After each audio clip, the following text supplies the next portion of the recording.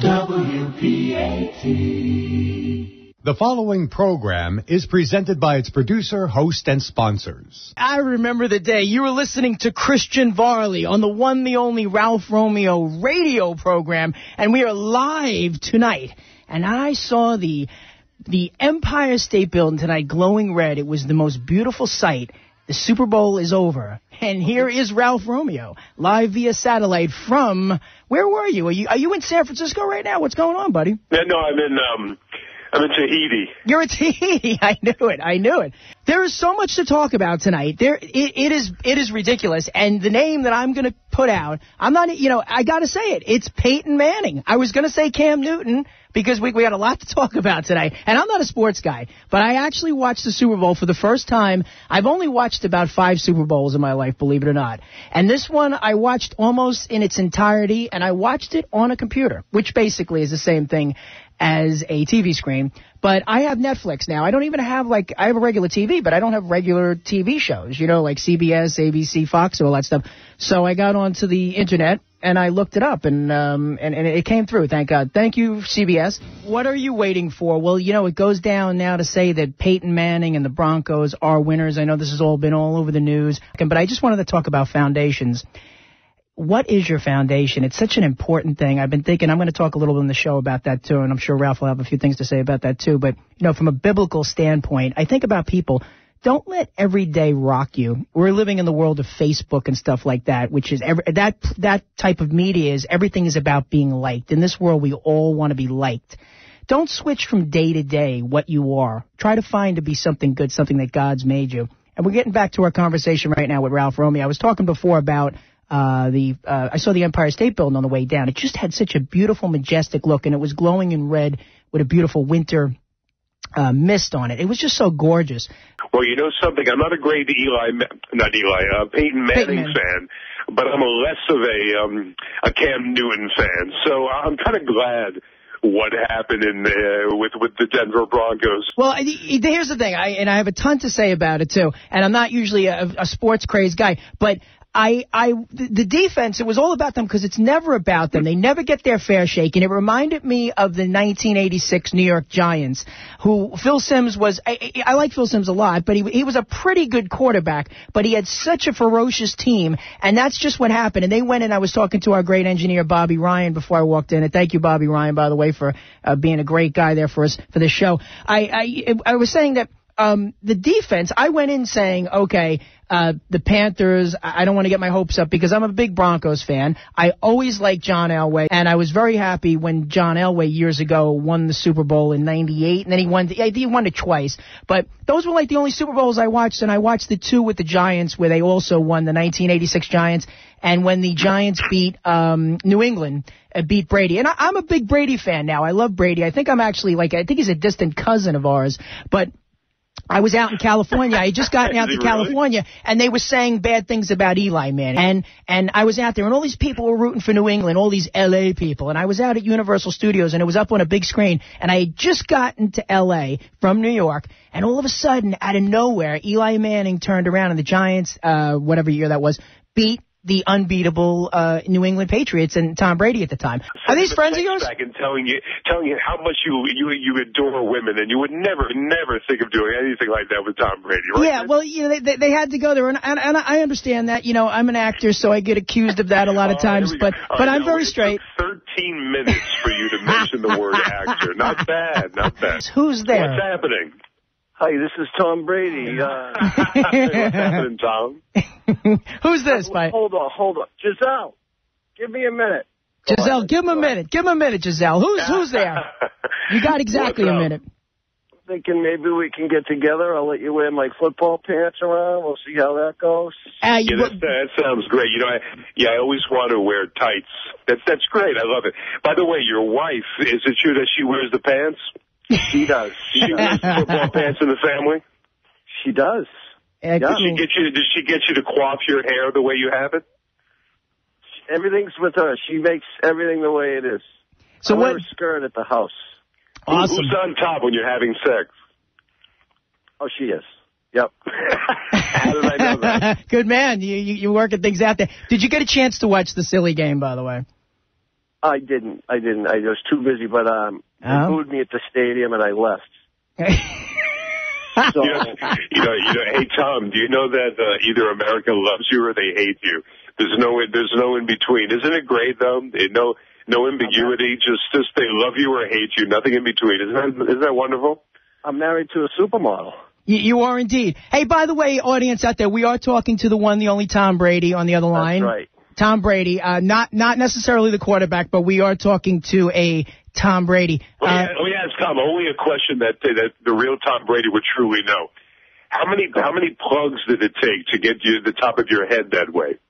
37. Excellent. You just passed the test. Very good. That's right. We are having a conversation with the one and the only Tom Brady. Stay with us, everybody. We'll live our lives out loud. We were talking to not necessarily the football Tom Brady, but we were talking to a Tom Brady. They all were singing the praises of Lady Gaga, and that's nice and everything. And part of what made Lady Gaga famous is her eccentricness, her coming out in these wild outfits. On social media, we're living in that world, like it or not, and everybody that's maybe a little bit smart, they don't have to participate, but it's the way the world is. It's like picking up a phone or a TV. It's reality. They were very quick to go right after Beyonce, and not even about the thing you brought up about the wardrobe. They went after her because she had a tiny little slip. I thought their dancing was spectacular, okay? Now, I went right after them, and there was a bunch of, I'll use right-wing nuts out there, and they're not all right-wing nuts. Just a bunch of, angry guys that are, angry or something at Beyonce. I'm not a big fan of her music, but I watched their whole act out there, including Coldplay, who opened up, and it was a white band, whatever, British band, and I thought they were fantastic.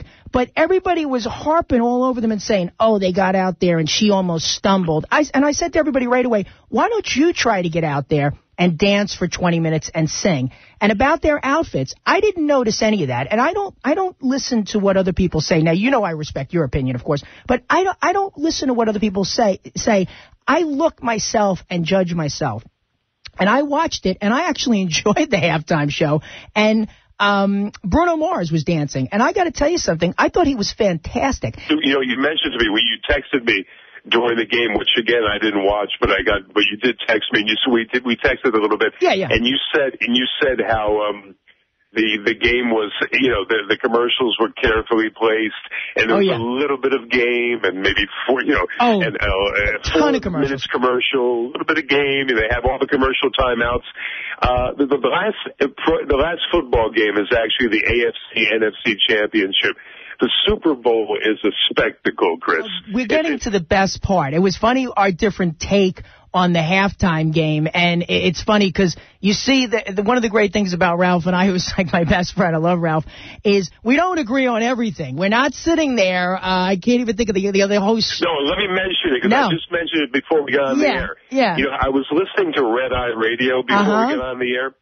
Here's two guys on the air who speak for one another. Now, in this sense, folks, they talk, they say, well, we don't believe in that. Yeah, I hate that. Well, we think that it should be that way, and we think it should be this way.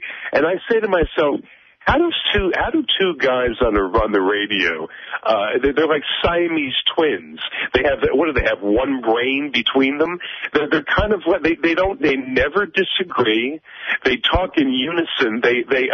If a caller gets on one of their nerves, they automatically oust the guy because they both agree all the time. It's pathetic. So here we have two guys here, Chris and Ralphie Boy, who love each other as best friends, but we can disagree. And that's what radio is supposed to be all about. Newsflash, Red Eye Radio. That's what radio is supposed to be all about. And, the same thing with the callers, Chris. I think when they call and they disagree and they're civil about it, even if they get a little rowdy, I don't mind. It's fun. That's what radio is supposed to be. Go ahead. Because we're having a wild one here with, of course, Ralph Romeo. WPAT, you're on the line. Hello? Hello, who's there? Hi, good morning. Who's this?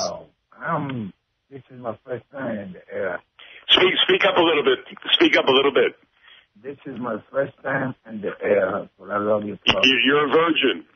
Excellent. Just yell into the phone, buddy, so we can hear you. It sounds great. What's up? Speak up a little bit louder. All right. I say, this is my first time in the air, but I love your program. My name is Junior Geraldino. Keep your program well. God bless you. Thank you, Junior. What's your name? I'm Junior Geraldino. Well, Do you have anything to say? Well, I would like to say, can I say something about politics? Absolutely. Okay. Don't say that. No, go ahead. Why there's no judgment and no discrimination, but the reality is this. How come America, it's an insulting to me, how come America has the first food in prison as Muslim? America is not a Muslim country. America is a Christian country. Amen. So I believe that the first food should be the Burger King or McDonald's. Anybody. I don't want to be bothered by anybody. But to start going around saying this person wasn't a godly person, what do you think? Judeo-Christianity, they believed in God. Do you believe in God, by the way, Patty? I believe in God. Okay. Yes, but okay, I am not a Christian. Okay. I believe that God has better things to do than worry about man's religions. Sure. I believe that God does take care of all of us in a sense, but we have free will, and that we all make our choices. We're waiting on a friend, and there's a scripture that says, one of my favorite from the Gospel of John, it says, I no longer call you servants, but I call you friend. And that's God speaking to us. And we're having a great conversation with my best friend here, Ralph Romeo. But the Super Bowl, the most important thing I wanted to say about that, we were talking about the commercials, and I was trashing them, but I caught 3 of the funniest commercials, and I'll tell you why I love them. I caught the one, the only Anthony Hopkins was in a commercial for TurboTax. It was so simple. It had to be good, because he could read the phone book and be good. It was great. He's sitting in a chair. It was so simple. It was like a library. And some guy goes, Anthony, are you trying to sell me something? He goes, no, I would never try to sell you anything. And it was TurboTax. And he had like a TurboTax shirt on. And then next thing, his shoes said TurboTax. And then he calls his dog in named Turbo. He goes, come in, Turbo. It was great. He look these days? He looked great. And, Anthony Hopkins has got to be way in his 70s. The other guy was, of course, the commercial wasn't as good. We were selling a TV, crystal clear TV, was, of course, Liam Neeson, who was another guy who could read out of the phone book. But just great acting. But the funniest one I saw was Christopher Walken. Now, Christopher Walken, he was doing a commercial, and you see this guy walk into a closet, and his wife goes to him, honey, go into the walk-in closet and get some socks. He goes into this big walk-in closet, and he turns around, and he goes, Christopher Walken, what are you doing in my walk-in closet? And you see Christopher Walken sitting there, and Christopher Walken goes, first of all, if you're going to choose a sock, you better choose a more colorful one if you want to stand out. I do have the one, the only, the great, Justyna Ruszczyk, who is a great model and actress friend of mine. We have a lot to cover tonight, by the way, but I want to talk to you. I'm sure Ralph will call back in, and I'm sure he wants to talk to you, too. But I want to talk to you about your modeling, and tell me a little about yourself. Well, I've been modeling for 10 years, and I just started acting. Okay. And I think it's going pretty well. So, Okay, it's funny because I had worked, I'm trying to get him on the line here. I'm not hitting it.